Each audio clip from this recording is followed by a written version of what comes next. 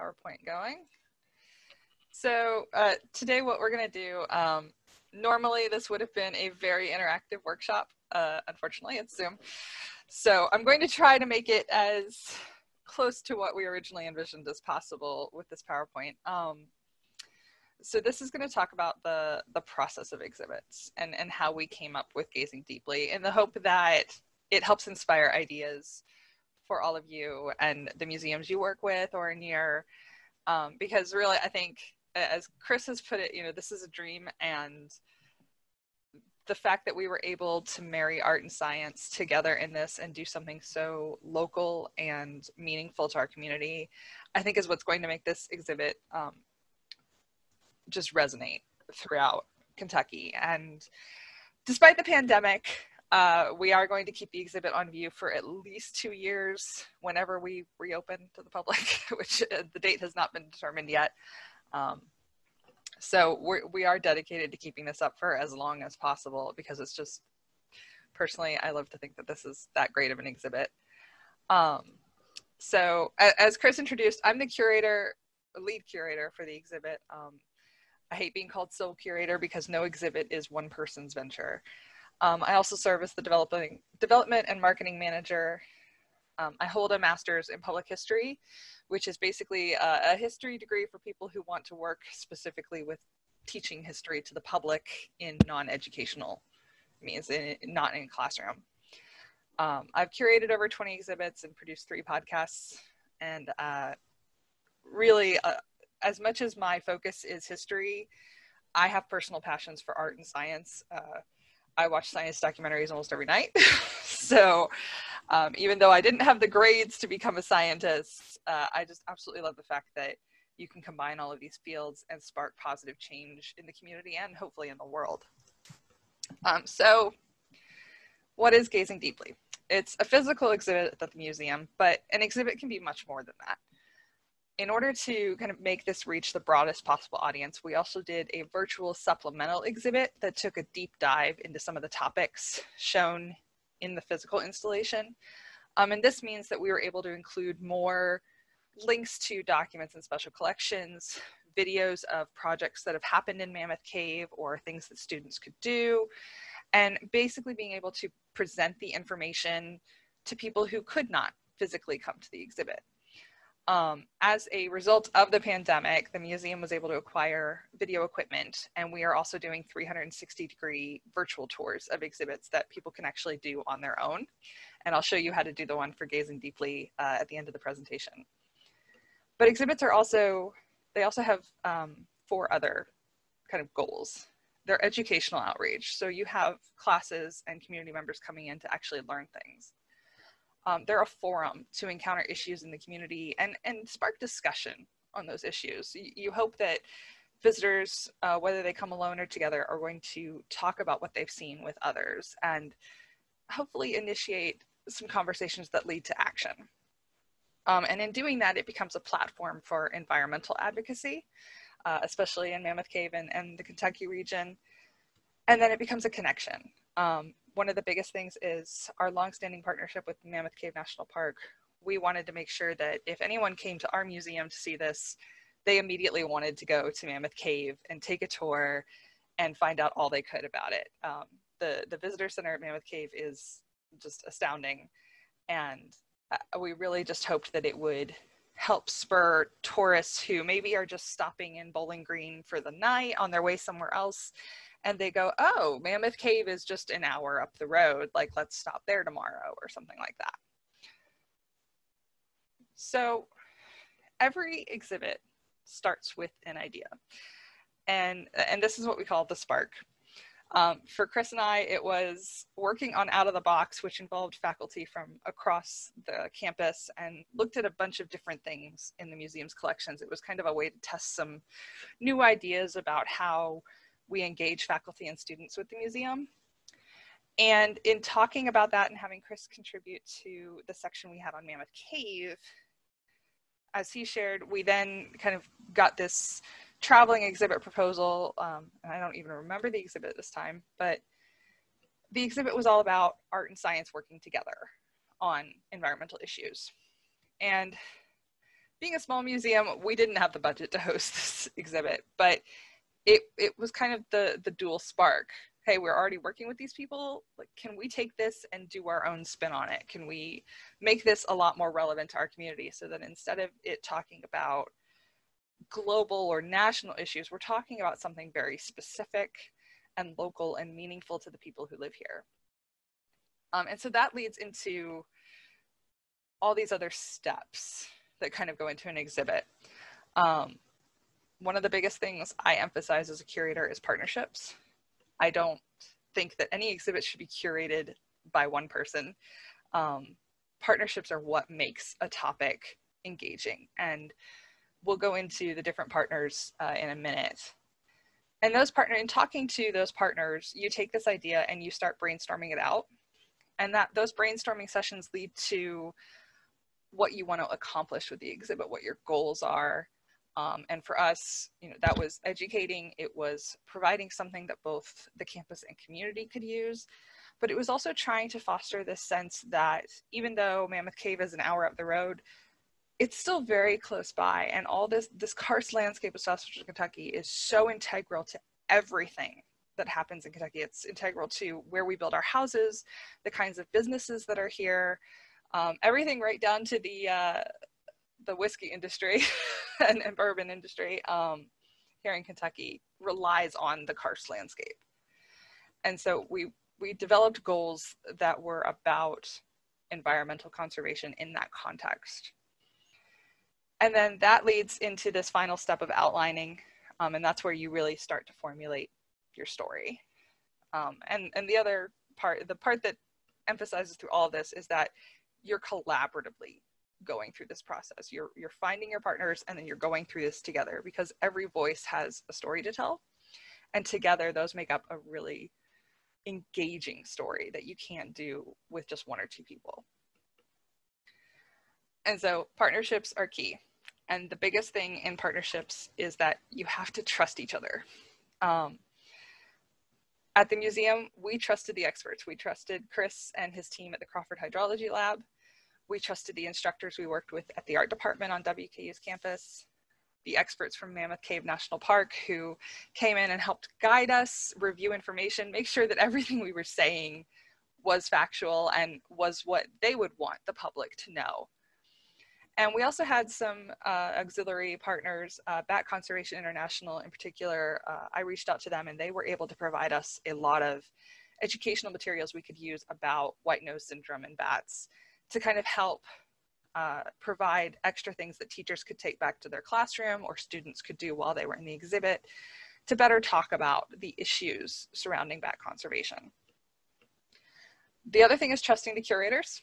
That would be me and WKU students, especially Madison Whittle, who is an art major. We're the ones who know how to take all that expert information, all that academic jargon and technical language, and make it make sense for the common person. Most curators I know who go through at least a master's program, we are taught how to take information and put it into a 5th grade reading level. When I was in grad school, they told us 5th grade reading level is the standard across America. That is the average reading level of every American. And so when we curate, we try to use language that a 5th grader would understand because it makes it accessible to K through 12 viewers, but it also makes it accessible to adults of various learning abilities. And then finally, trusting the designers.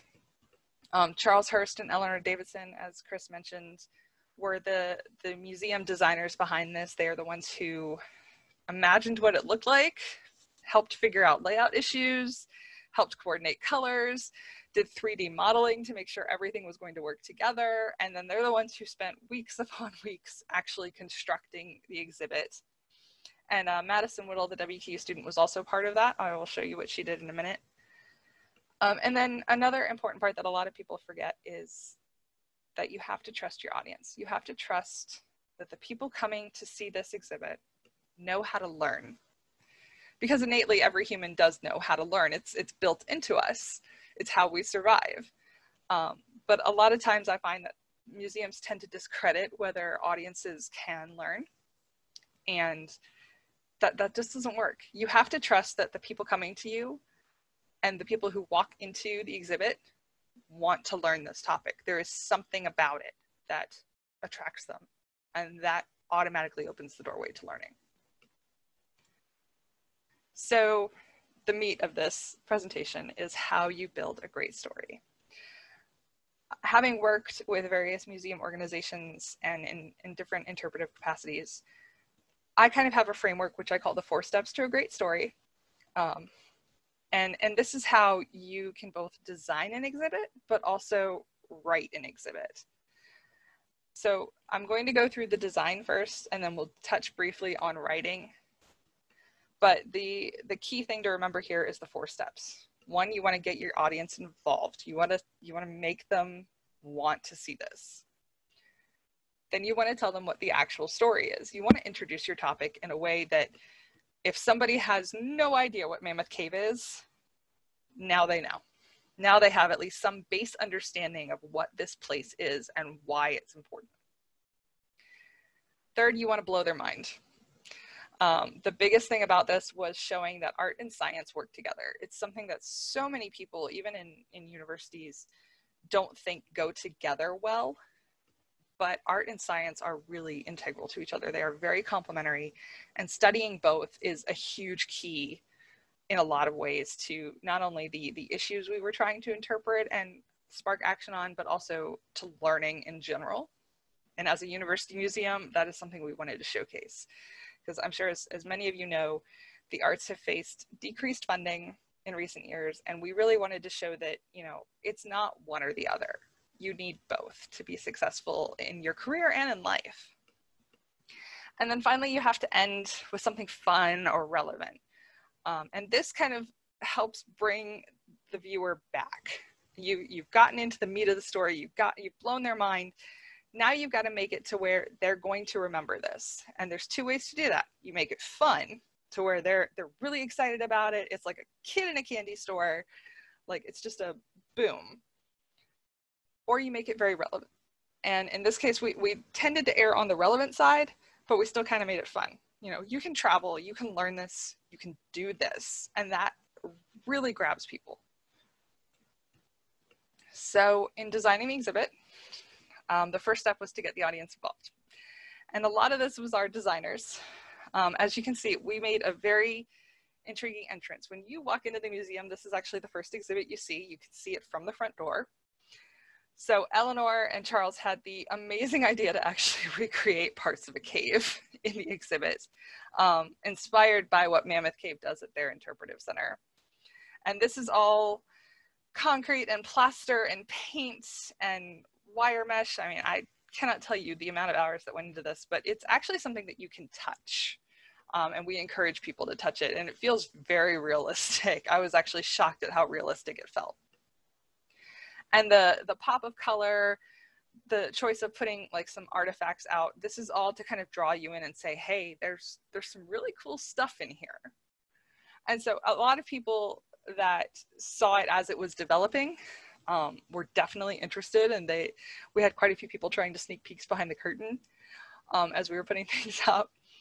Unfortunately, due to the pandemic, we closed, I think, about 2 weeks after this exhibit opened, so we hadn't had any major groups yet. We actually had to cancel the reception and everything, but I'm pretty confident people are really going to love this. And then the other thing is, in these artifact cases, we had a selection of geological samples, but also some artifacts. And these on the right, this is a pair of woven moccasins that were found by Gabrielle Robertson in the 1930s when she was exploring Mammoth Cave with some of the scientists. And I believe they were found in what is known as Salt's Cave. It's now part of Mammoth. And we don't really know too much more about them, but we know that they're really, really old.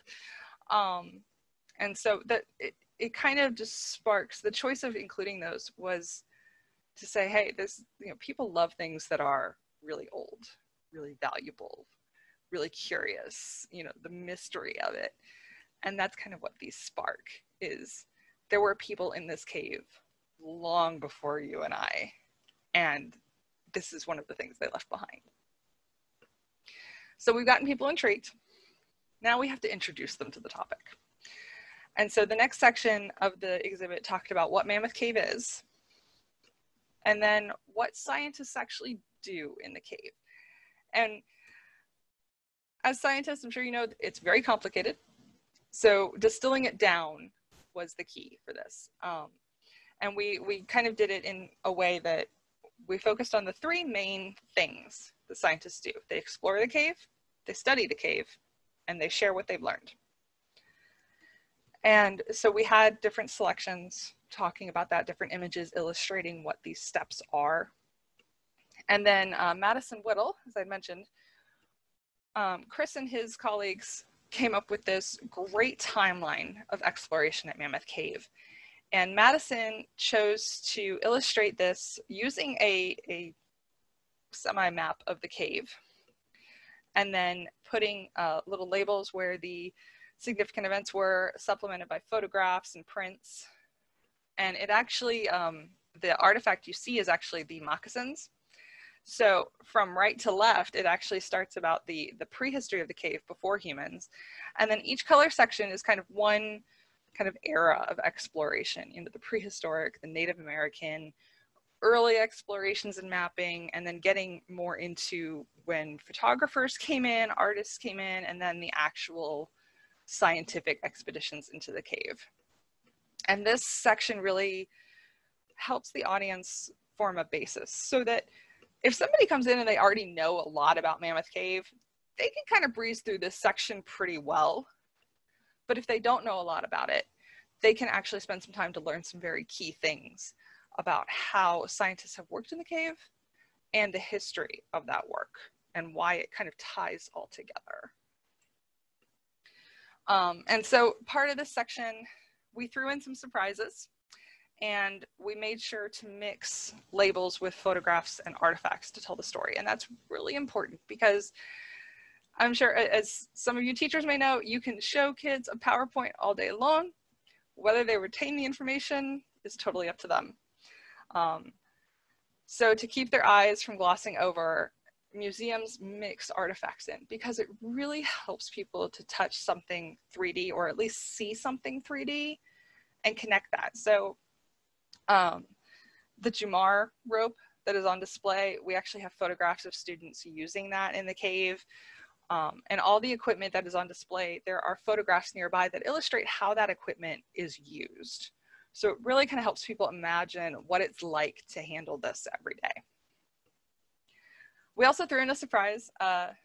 This exhibit space had previously had an exhibit on Bosnians in Kentucky, and one of the spaces in it had been a recreation of a Bosnian living room, a more traditional Bosnian living room. And so initially we had no idea what to do with the space. It was this big square in the wall. And Charles and Eleanor came up with the idea, inspired by Mammoth Cave's Interpretive Center, to recreate a 3D cave environment. They used a photograph of Mammoth Cave as the back and then kind of built out from there. So it looked like you were looking into the cave itself. And then they actually, what you see on the floor is actual dirt and rocks that similar to what's found in the cave, and equipment. So it kind of made it look like somebody's in there exploring, and it's just it doesn't really serve a huge interpretive function, but it comes right in the middle of the exhibit. So it's this nice kind of break area. We have a bench in front of it. You can sit down, you can take a moment to kind of absorb what you've been learning before moving on to the next part. And it just, a lot of people kind of stop and go, whoa. And it's just that moment to kind of break things up for people. And it's almost like giving a break in the middle of class. So we've introduced everything. People know the story. It's time to blow their minds. And we did this in two ways. We had one section that was about taking art and interpreting it with science, and then taking science and interpreting it with art, and showing how these two disciplines really work together. The first part, art to science. We took historic paintings, engravings, and illustrations from the cave that were held by WKU's Special Collections. And we asked some of the Karst rock stars, as Chris calls them, to tell us what they saw. Now, I mean, anybody can describe an image, but it's really interesting to see what a scientist sees when they look at an art print of a cave, especially if they're very familiar with that cave. And as the text from Art and Peggy Palmer, for one, showed, they talked about how the image is meant to spark curiosity, but how in doing that, there's actually some things that have been exaggerated or added for impact, so that what you see in this historical illustration from 1873 isn't what you'd actually see today.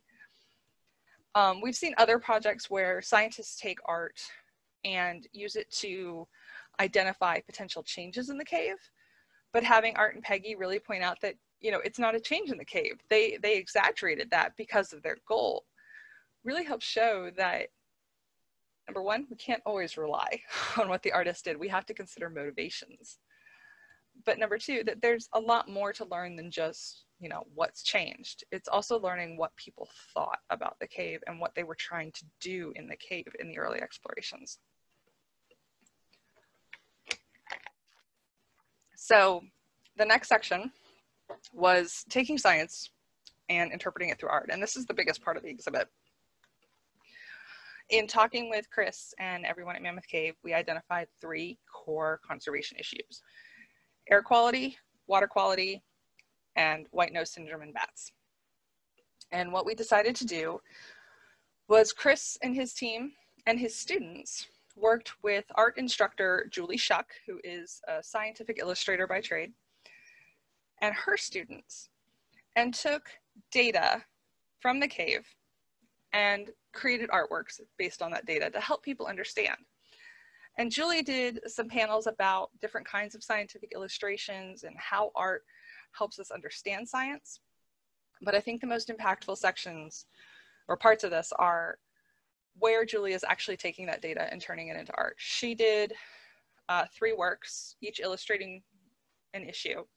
And then the students got to pick different issues in the cave, similar to or different from, and do a lot of artworks. And I think in total we had over, I want to say 80 artworks by these students that are hanging in the exhibit. It's absolutely incredible. And the benefit to WKU is that now Chris and Julie are working together on this. And I hope they'll work together in the future too, to have students do more of this and possibly exhibit it in the museum. But it really showed that you could take 2 classes that seem like totally opposite worlds and have them do something together that is very meaningful and creative and most of all fun for the students. A lot of the students had fun with this.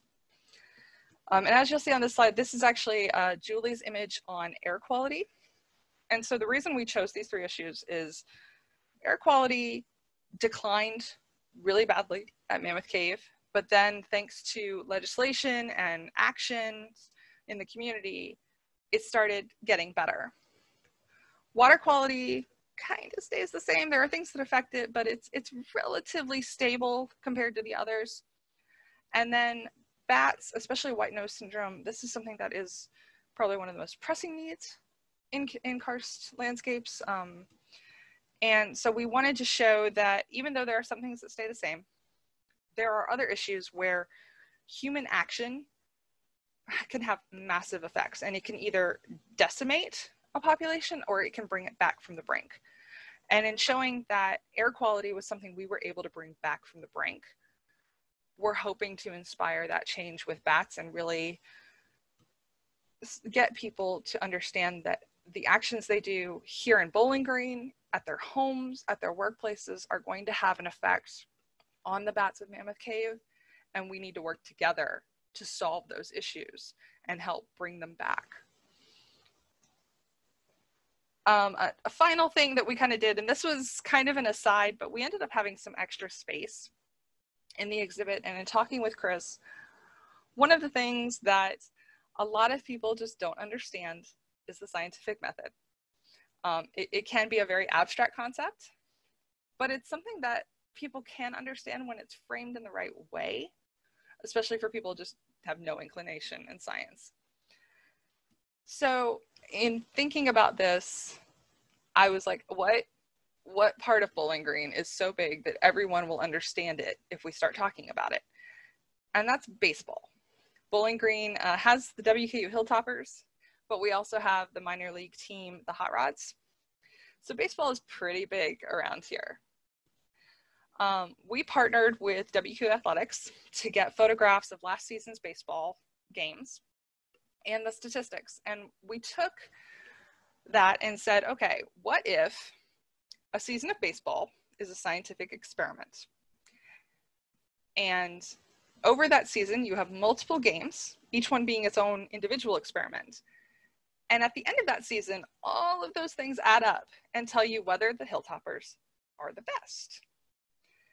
And so we took that, we broke it down into the scientific method and said, you know, we're making a hypothesis, here's our evidence and our testing, and here's our conclusions.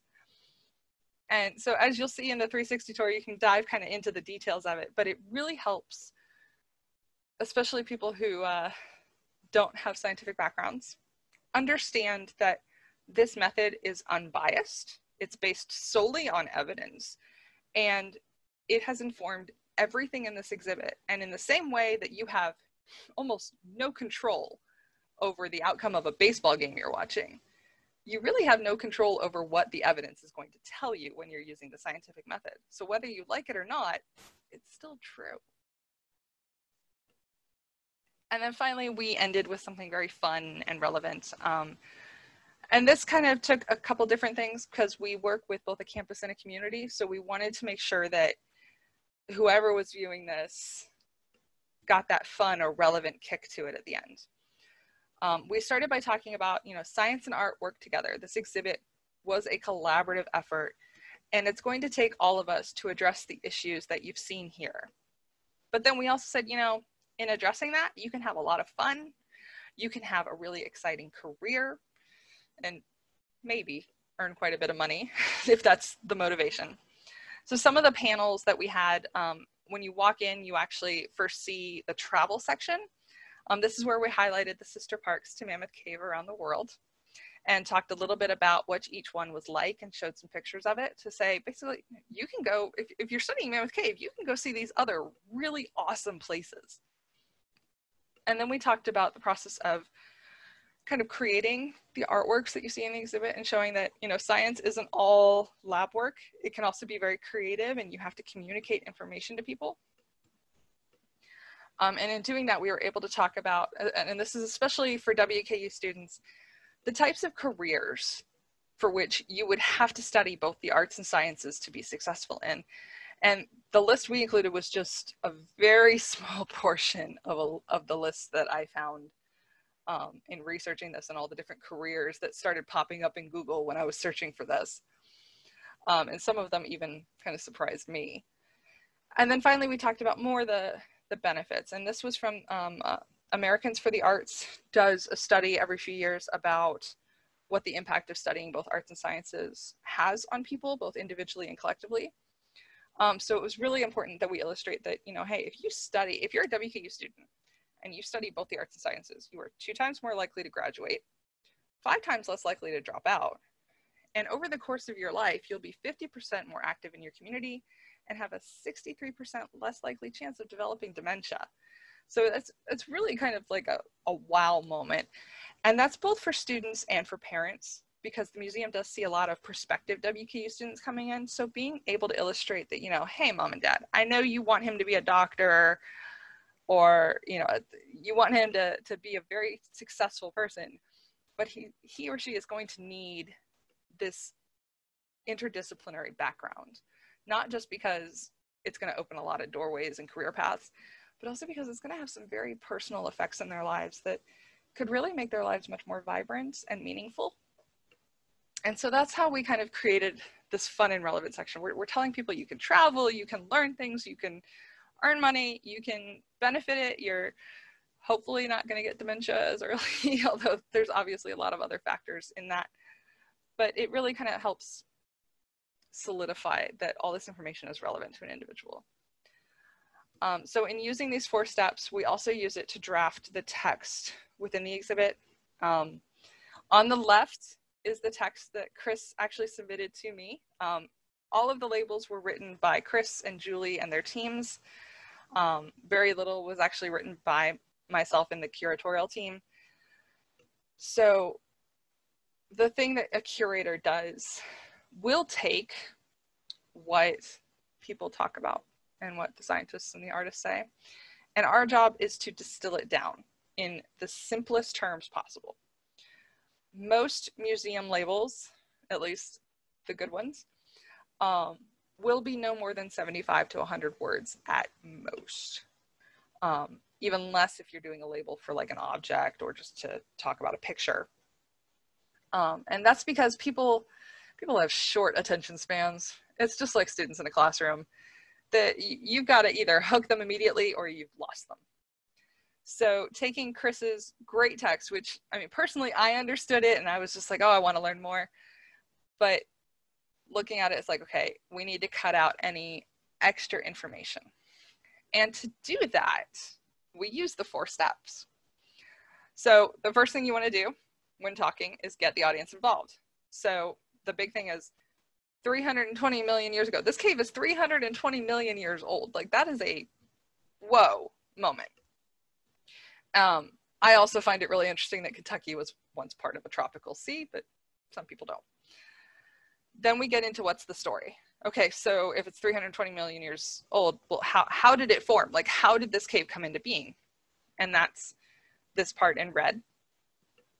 And then you get more into the mind-blown part. And this is where Chris did great about talking about all the different conditions that go into creating a cave. But to talk about that to the general public, you just kind of have to go boom, boom, boom. So we were like, okay, there's other ideal conditions for the cave. But what makes this important is that all these things, rain and temperatures and vegetation, these provide carbon dioxide, which acts as an acid. And for the average Joe or Jane, carbon dioxide is the thing we expel through our mouths when we breathe. It's just in the air. You don't think about the fact that carbon dioxide can act as an acid, that it can actually change the world around you. And so this starts those wheels turning of, wait a minute, that's something I never knew about something that is pretty basic to my life. And then finally, we end with something really fun and relevant.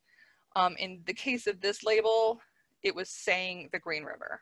Most people in South Central Kentucky have heard of or know what the Green River is. So it's very relevant because it's something that they encounter a lot more than perhaps encountering Mammoth Cave. And those labels, I mean, those things, sometimes it's one label, sometimes it's a series of labels that take the 4 steps. It just depends on the design of the exhibit. And that's where you really trust, your curators and whoever's writing it to understand how to tell that story the best way. Finally, the end of the exhibit was acknowledging our teamwork. The museum makes a point to do it not just in panels, but also on websites, marketing materials. And every time we talk, do interviews, related audio podcasts, things like that, we try to acknowledge as many people as we can. So I do want to say a big thank you to everyone who made this exhibit possible. Chris and his team, Julie, Rick Toomey, Leanne, Autumn, just all the park rangers, the scientists, the researchers, everyone who contributed even just a sentence to this exhibit was listed on this panel. Also listed was the people who funded the exhibit, National Speleological Foundation, the National Speleological Society, and the Dorothy Grider Art Exhibit Fund. And then of course, special thanks to Barclay Trimble, Bruce Powell, and Tim Pinion for allowing us to do this. Without their consent to doing this exhibit, it simply wouldn't have come into being. And then finally, we wrapped it up by saying, all of these people are important, but so are all of the scientists, artists, students, and explorers who've taught us about Mammoth Cave and helped us understand this environment.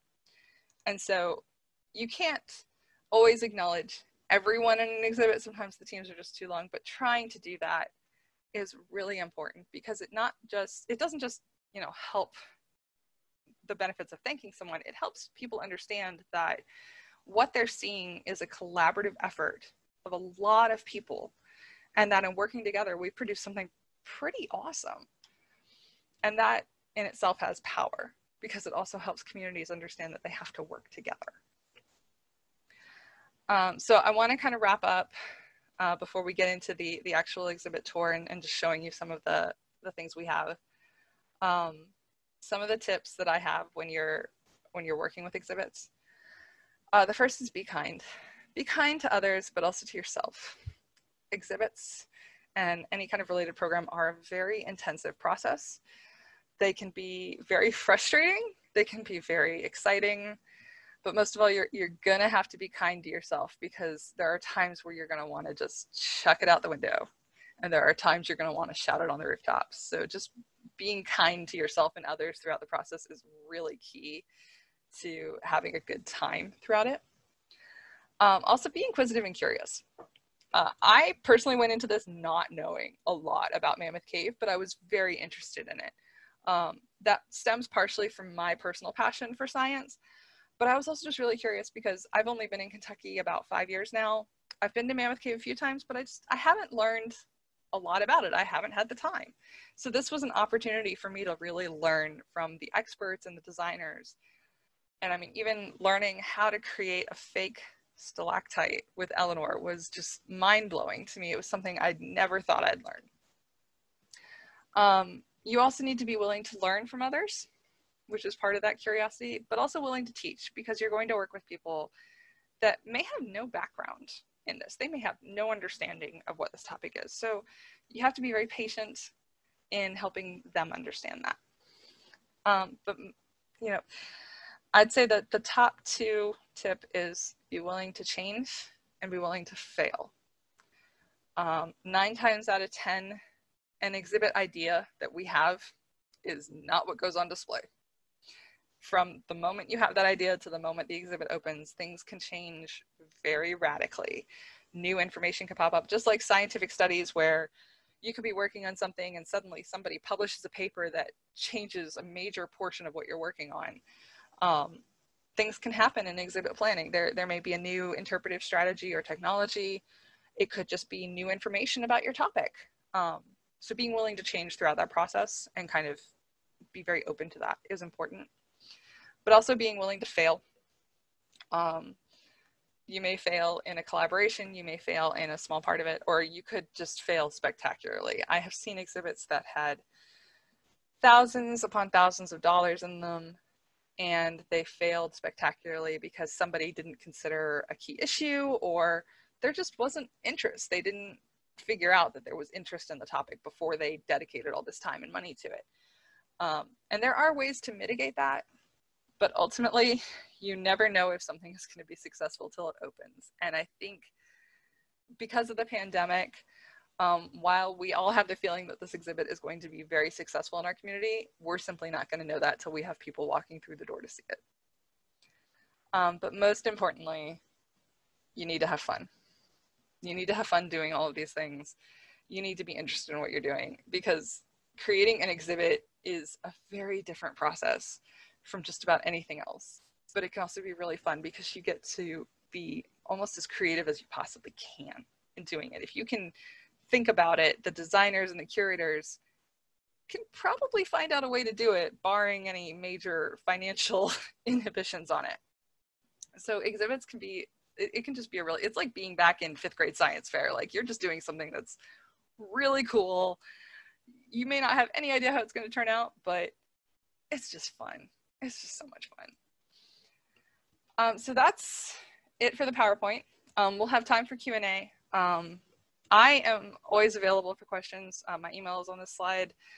Feel free to reach out. I'm happy to talk more. I'm happy to talk to other people. If you have an idea for an exhibit you just want to run by somebody, or just want to know a little bit more about how we did something, always happy to talk.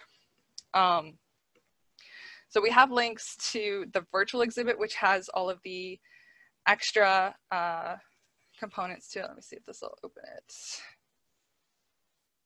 I don't know if it'll share the screen. I hope it'll share it. Nope, it's not going to. Let's see. There we go. Okay. So the virtual exhibit is hosted on our website. It's got pictures and things, but it's a really easy way, especially for faculty, to send students to look at very key specific information. We even linked into things like Mammoth Cave's own virtual tour of the historic route,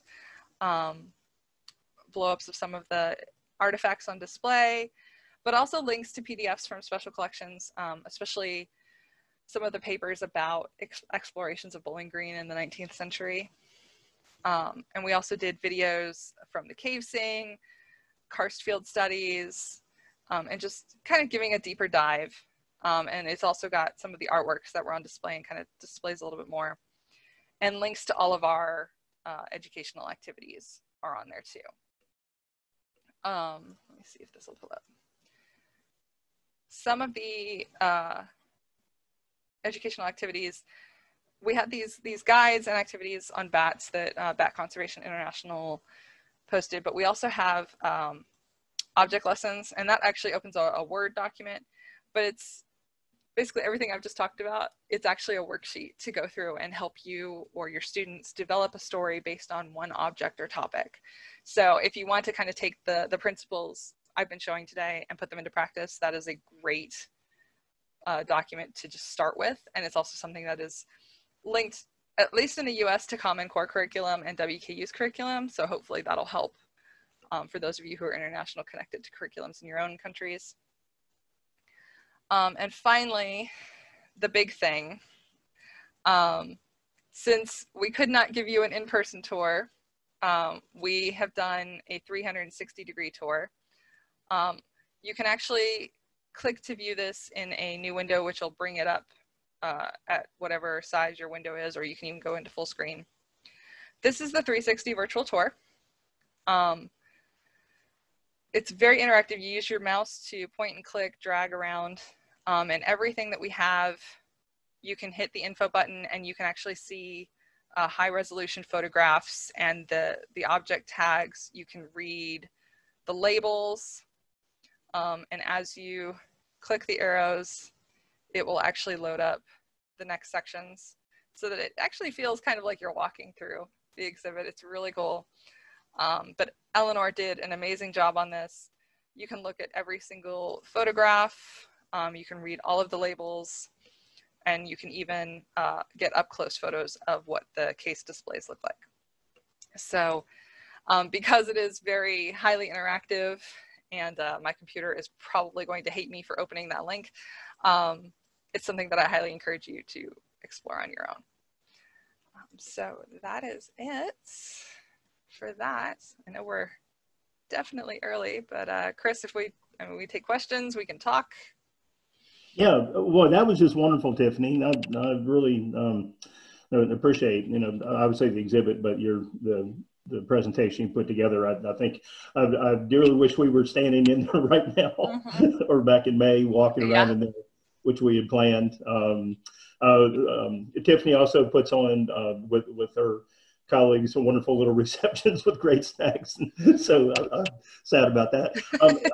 I do have to say one first thing that strikes me, and I'll see if Jim Lamoureux will concur on this. You said that one of the important things is to work at a fifth grade level. Yes. And I guess the first thing that comes to mind is I have, in the past few years, gotten involved in various what's called expert witnessing on like environmental lawsuits and that sort of thing, providing expertise.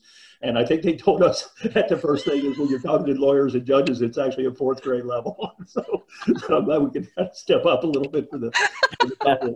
So, but anyway, it's really wonderful. Well, and I'd also like to, as you did, we have, I believe Rick Toomey, who is very involved in this, also Superintendent Barclay Trimble, and Tim Panion, I think on the line, who's head of the Science and Resource Management, or I don't think he certainly is the head of Science and Resource Management. And I just really want to acknowledge the park and really just say that, as Tiffany said, there's a long, not just in this project, but there's a very long history of collaboration between WKU and WKU precursor schools that were here, before WKU was established, and the Cave and Park. And this actually goes back more than 100 years, when, just like we do today, when there's not a global pandemic. Well, in fact, even we're going to be taking students up there, it looks like, even though there is a global pandemic, and we're going to go in small groups. But but teachers from these schools in Bowling Green, Western Kentucky Teachers College, and these various precursors, have been having trips, up to Mammoth Cave really for more than 100 years. And one of the links, it kind of went by in passing, that I saw that Tiffany had up there were some links to articles about like this very early history, the old trips that they had back in the early 1900s. And one of the things, some things stay the same, some things are very different. And one of the different things is, we talk about, we those of us in at WKU, value the fact that we have this, this treasure, in the form of the park, there's just, that's only 40 minutes away. Well, back in the early 1900s, when they had the field trips to Mammoth Cave, they walked. so they would take an entire day to walk up there. The girls apparently, the story is that the girls, at least in some trips that have been described, the girls are actually riding in wagons drawn by horses. The boys are walking behind, and the girls are taunting the boys the whole way. And they would walk. I think from WKU to the historic entrance is somewhere between 25 and 30 miles, somewhere in there. And one of the, I guess the things that sort of amazed, so they would take a day to walk up there. They would camp for a few days and see the cave, and then they have a day to walk back. They would have competitions to see who could walk up there the fastest. And I think the thing that really, blows my mind is sort of Tiffany has introduced, about reading about those trips, is that those of you who've been in the park may remember there's a beautiful, spectacular surface area called Cedar Sink, which is just this huge, enormous big, sinkhole, and just beautiful. And the road that was, it's been modified a little bit, but the road, if you would have walked from WKU to Mammoth Cave back in the day, that road skirts right at the very edge of Cedar Sink. You would, on your pathway, you would stop and, you could just lean over, about 3 feet and, look down into a big gaping abyss. And the part that just gets me is they describe stopping, and then taking a break and exploring Cedar Sink. And I think, if I was walking, 35 miles, I'd want to get to camp, and the fact that they had enough energy to, to take a side trip and explore Cedar Sink, I guess, is pretty remarkable to me. So, but anyway, so I just really, this is obviously a collaboration between the museum, art department, the art department, and certainly Mammoth Cave. And I want to acknowledge the park. I don't know if there's any, Rick, or having been involved, if you want to make some comments about your involvement or perspective, but thank you all. This is Rick. Unfortunately, I'm not going to be able to. I really am going to need to get off to participate in a call on Cave Trails construction project. Well, that's good. It was a phenomenal experience working with it, and I really enjoyed it. And I'm really sorry that we haven't been able to open it live. But I mean, I think I'm glad the virtual stuff is available because that in itself is a wonderful resource.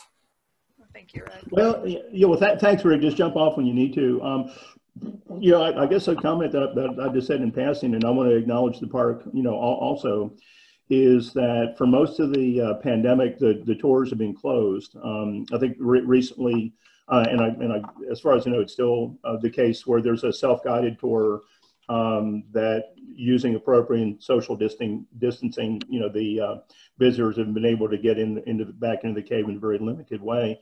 But I'd like to very much acknowledge, my appreciation through the entire pandemic. There have been state mandates, by the governor in terms of, limiting, mass at times, or limiting the size of groups and things. And throughout the entire pandemic, the park has been wonderful. That those of us that work in the cave, either exploring, with the Cave Research Foundation, or in my case and my colleagues working under permits to do scientific research, within the constraints of the state rules, the park has allowed us, to continue our research and, go into the cave. We're wearing masks. We're social distancing. But that was, I think a very, a decision that I appreciate that they've done. One of the things that Rick pointed out, and I've heard otherwise since, is one of the things, and in fact, Rick, if you have seconds before you go off, you might mention this, but one concern is that when scientists are going into the cave, that there are bats in Mammoth Cave, and at least what you learn in the media is that the virus came from bats in China. I think is at least one of the possibilities. So apparently bats can have coronavirus, this one, somehow jump to people. And I guess there's at least the possibility that scientists going into Mammoth Cave and being in proximity to bats, there's at least, some possibility that the virus could then sort of get back to bats. And now here's a new North American reservoir. If you have seconds, what's the deal on that? I mean, you are correct. There is that concern. As you noted, this coronavirus is closely related to ones in some bats in China.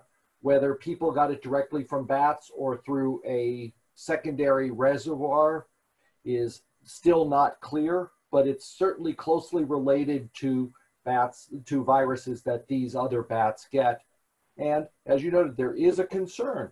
And so we have canceled all work that has people actually handling bats for the moment. And the National Park Service has done this as a policy, that we're not handling bats unless there is mission critical, need to know now reasons for doing so.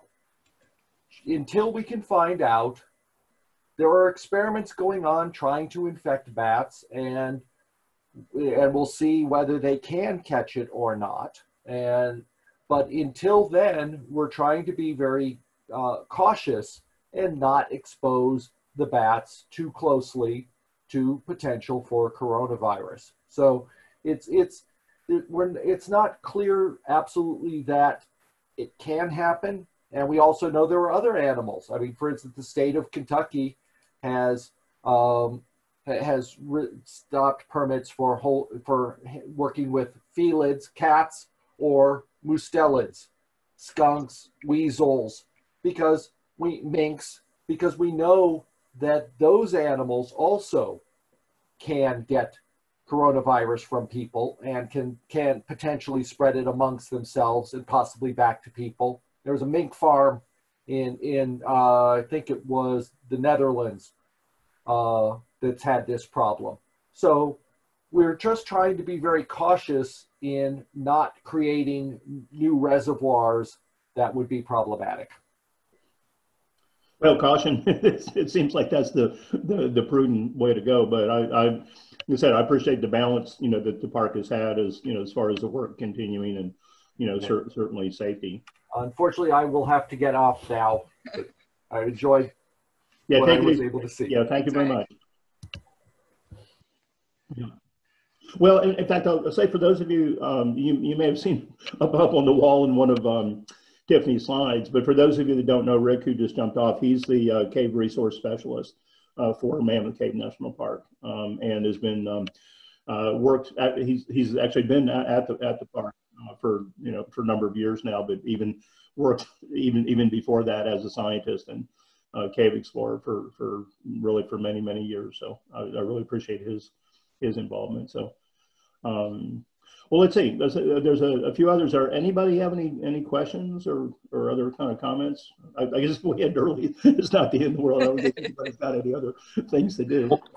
One thing you might tell them about, Chris, is the book on Mammoth Cave that Springer published several years ago, and it's a beautiful book. It covers the history and the geology, hydrogeology, and everything, and it's a tremendous resource that I would presume you have there at the museum, or if not, would be one to special one to have. Yeah, absolutely. Yeah, in fact, let me just say just a few more words about that. So as Jim said, Springer published in 2017 a book, Man of the Cave, I think A Natural and Human History is maybe the title. And this is available, both as hard copy, but, through, digital copies through Springer's website. And for anybody interested in Man of the Cave, in fact, I don't know, not certainly every day, but it sort of feels like it. I'm in one chapter or the other. And what happened was that the editors, the primarily Horton Hobbs from Wittenberg University, who unfortunately passed away before the book was finished, but Horton and a number of his colleagues, Rick Toomey, with whom we just spoke, and Elizabeth Winkler, Rick Olson from Mammoth Cave National Park, and a few others served as the editors in the book, and they invited various experts to write chapters, about different aspects of the cave. And by looking at it, if you look at the table of contents, you get a sense of sort of why this is such a special place. Because there's the, not just the geology and so Art Palmer's got a wonderful chapter on geology, another on geomorphic history, Will White, and Elizabeth White on the hydrology, but also there's the history, the archaeology, which is fantastic. That's a whole story in itself. And in fact, I'll just sort of throw just one little bit, to talk, that sort of illustrates of just the incredible treasure that this place is. So as we saw in Tiffany's, presentation a few minutes ago, and I made a note of the sandals that she showed from Salt's Cave, those are somewhere in the order of 3,000 years old, and they were sitting there on the cave floor for 3,000 years.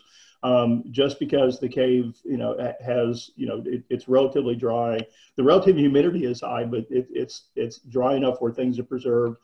There may actually be some of the evaporated minerals, may sort of help kind of as a desiccant.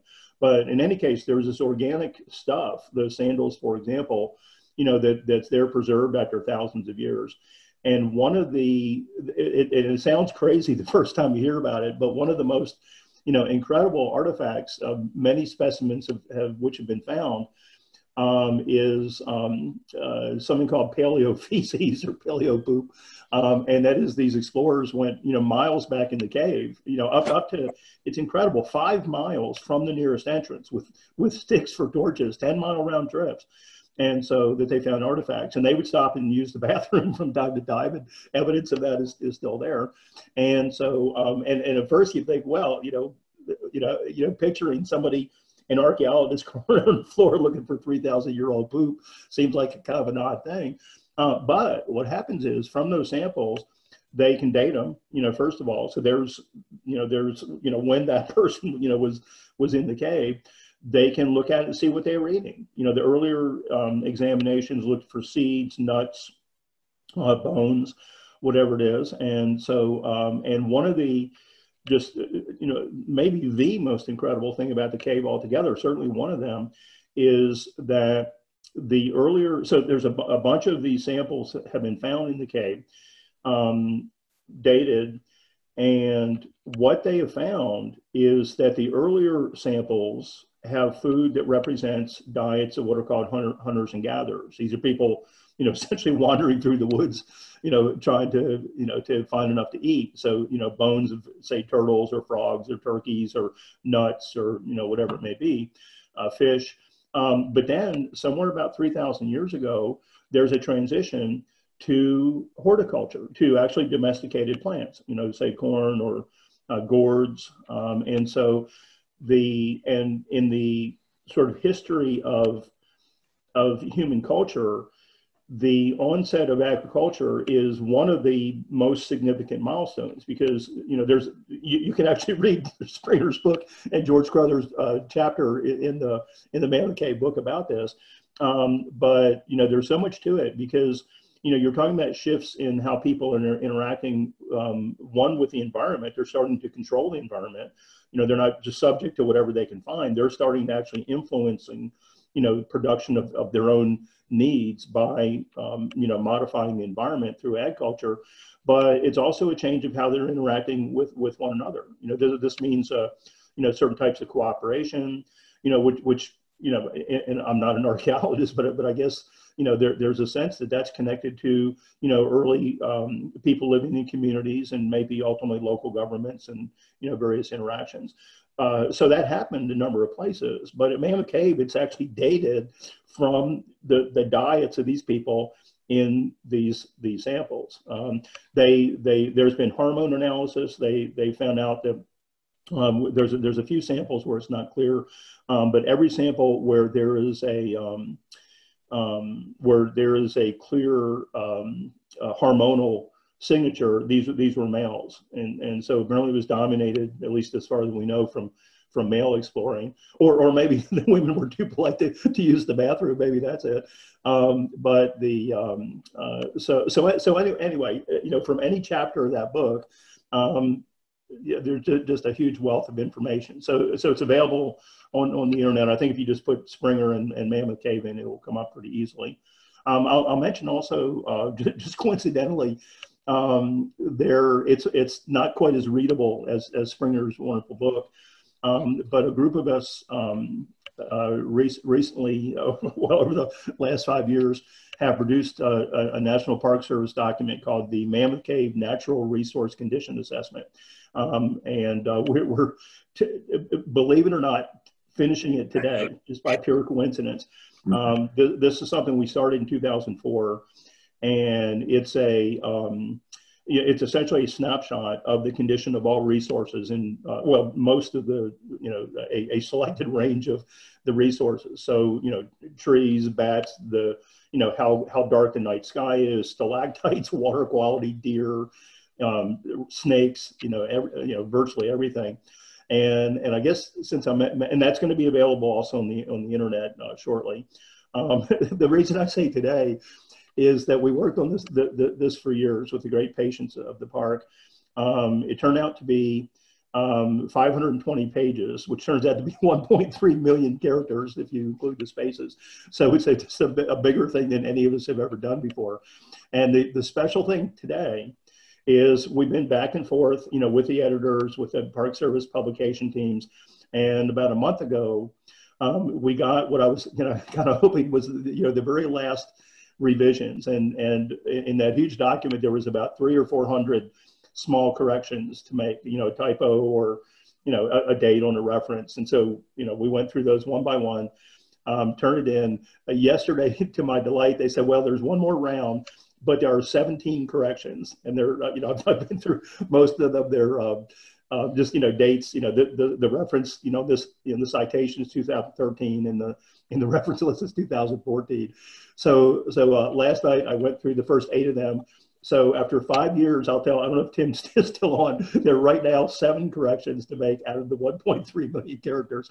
And I'm going to do that as soon as I jump off here.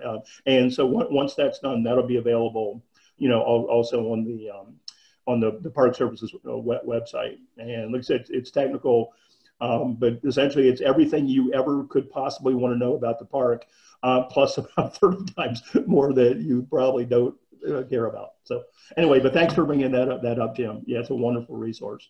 Yeah, these are terrific resources, and that's part of an overall series on cave and karst systems of the world. There are actually 15 books in that right now that cover different countries or states. There's Romania and a number of different books. And then there's also a book series called Advances in Karst Sciences that would be of interest possibly to some of the people as well.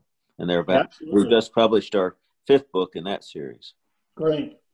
And the you know, the series that includes the Mammoth Cave one, it's a wide range of things. It's not just kind of highly technical things, but great stories there. You know, one about that Will White and his colleagues have written about the cave exploring the Burnsville Cove area of Virginia, some of the great caves of the eastern U.S., and about the not just the geology but the history and how these were found. So so a combination of both science and great stories for those interested in caves. Great. Well, yeah, thank you. Yeah, and if you go to www.springer.com, then you can find both the Cave and Karst series of the world, information about it, and also the advances in karst science. Great. Yeah, thanks very much. You're welcome. Let's see. Any other comments or questions?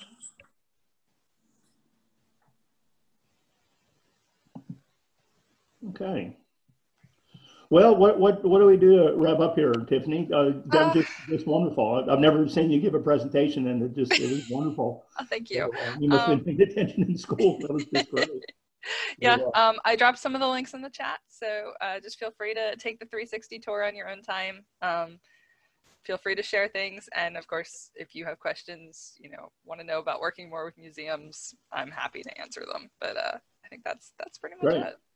Well, maybe the last thing, if you take the virtual tour, one thing I direct you to, because it was fun, and something I particularly enjoyed. And Tiffany, one of the things she talked about was that she had found 5 or 6, I think, I can't remember how many there were, but these old prints, of things in Mammoth Cave, from the 1800s, this scene or that scene.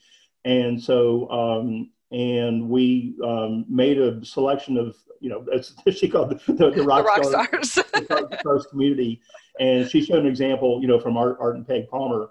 And one thing I did when kind of, selecting those people was, those of you in the cave community will know that there's a certain, I don't know how to describe it exactly, but let's say among cavers, there's at least a certain percentage of them that sort of have their own, are on their own wavelength, or some quirkiness to some degree. And I was mindful of that, about picking people around the world who could comment on those. And so some of the comments that came in are a lot of fun. Basically, here's this ancient, this print from the 1870s. And Peter Malik, is from our friend from Slovakia, for example. So as a scientist today, when I look at this picture that's over 100 years old, what do I notice, or what do I think about it? And so that's a fun little section, to look at there. So. Yeah, it was really fun to see their responses to those. It was definitely unexpected. Yeah, I was expecting that. So.